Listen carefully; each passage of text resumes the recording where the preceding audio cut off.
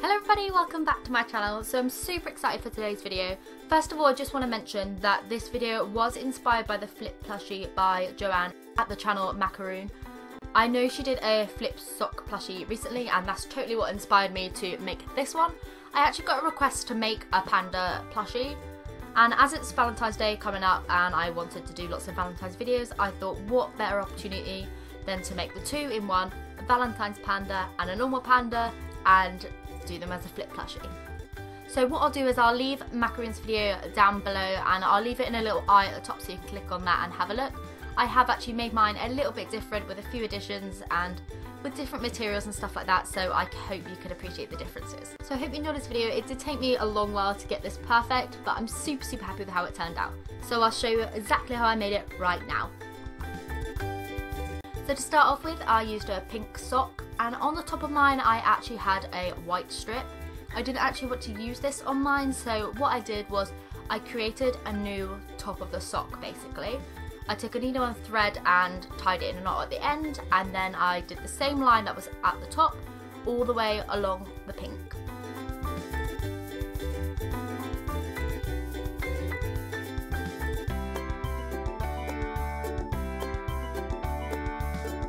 When ending the thread, I then looped it back into the sock, looped it on my finger and pulled through. This then created a knot. Once this was cut off, I then took my scissors and cut off the excess bit that I didn't want. Then, with the sock still inside out, I then took a Starbucks cup and I popped the sock over it. I then took some hot glue and then started gluing some stuffing on the outside. In order for your sock plushie to stay reversible with all the stuffing in place, you will need to glue some stuffing like this. This is so that when you turn it inside out, some of it will still stay in place and it will stay in the shape that you want it when it's both this way round and the other way round. I hope that makes sense. You can use anything to do this, a cup, a bottle, just anything you have hanging around.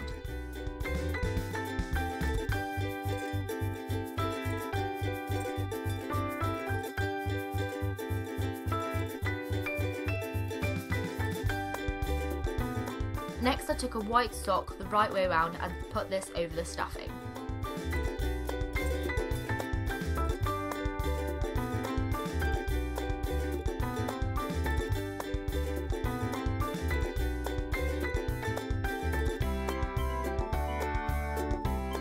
I then pulled off the cup and I realised that I needed to use a lot more stuffing to make my panda nice and chubby, so in between the pink sock and the white sock I then added some more.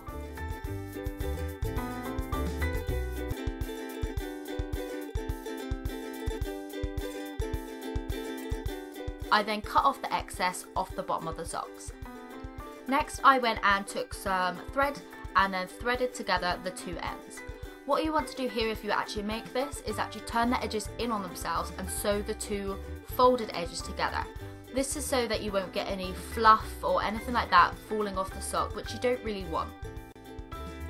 You'll want to just keep folding them in and sewing until you get all the way around. This would be a little bit fiddly, but it'll be worth it in the end.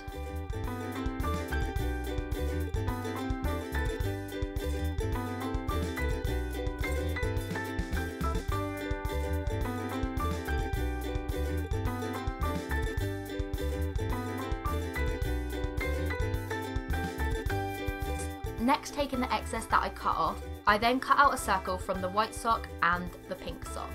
This was to create a little flap at the bottom so that I wasn't left with that kind of hole at the bottom of the other colour, if that makes any sense.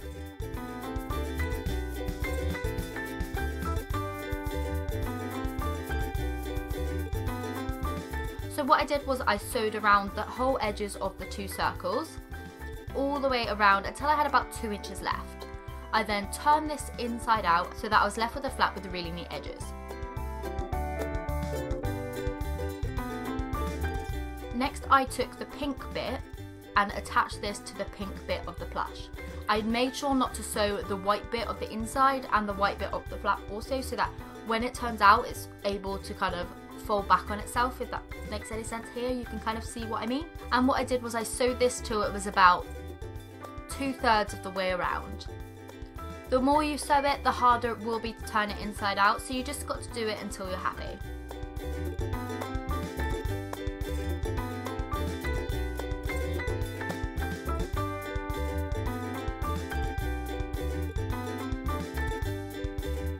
Next I then turned it inside out and I did the exact same on the other side.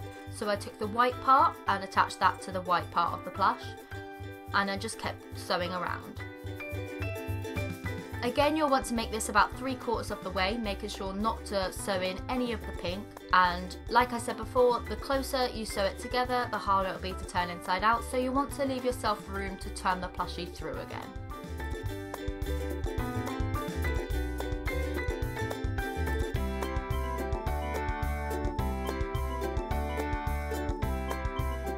Once you're fully happy with the little flat bit in place, you can then tuck it in so that the hole is completely covered when you have it the right way round. So next, taking some little felt cutout pieces, I then stuck these onto the plush. I cut 2 semicircles for the ears, 2 little eye bits for the eyes, and then 4 elongated semicircles, 2 for the legs and 2 for little arms. This I just cut out of wool felt. You could use acrylic felt just from the craft store, just any felt that you have really. Felt will be the best option for this. Fabric may fray, other stock fabrics may give you fluff and stuff like that, so I really do think that felt is the best option. Next I then took some white puffy paint and did 2 little dots on the panda's eyes. I then took some black puffy paint on my dotting tool as usual and I painted on a little nose and also a little mouth.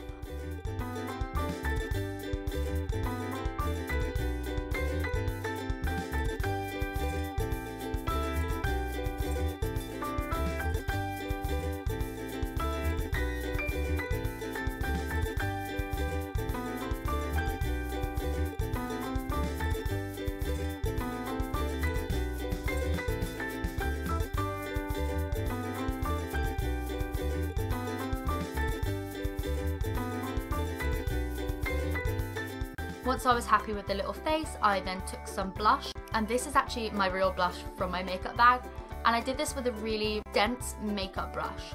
You can also use puffy paint and chalk pastels if you have them, but I just had blush so I just used that.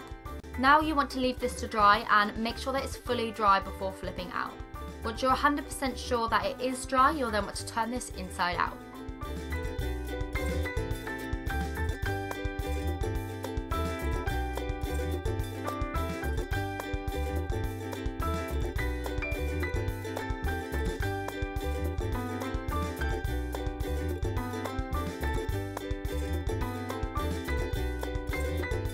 Once it's inside out and you've decided what side you want your face on, you can then go and attach this also. For this face, I obviously wanted to make it Valentines inspired, so I used some red. I then popped some semicircles as the ears on top of the head like I did before, and I then took 2 little heart pieces that I cut out of felt and popped these as the eyes.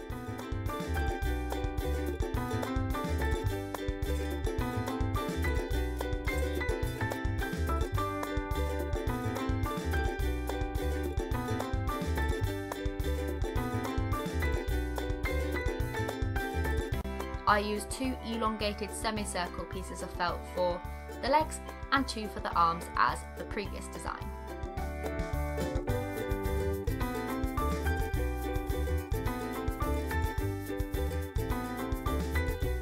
I then decided I didn't like the length of the ears, so I actually just went in and cut these down a little bit just to make them a little bit cuter. Once I was happy with all the felt pieces, I then went on and added puffy paint. So I took some white puffy paint like before. I actually just squirted this out onto a piece of cardboard and just used my dotting tool instead, as I found that on the last Panda I used a little bit too much, so I wanted to control it a little bit better this time. So I did 2 larger dots in the eyes like I did on the last one, with 2 little smaller dots below it to add a little bit more cuteness. And I then took some black puffy paint and did the nose and did the smile.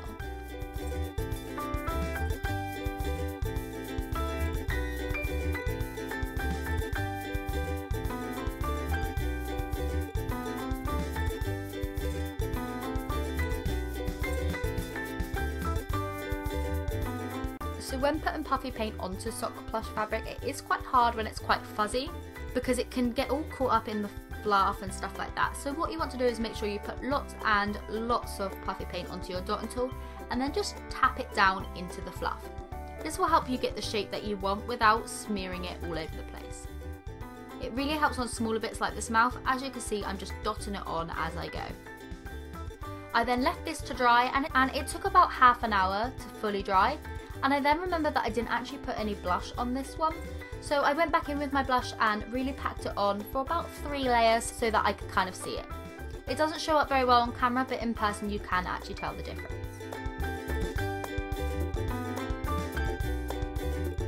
So once fully finished, I was then able to test it out. So what I did was I just lifted up the flap from the bottom and turned it inside out, and it just worked perfectly.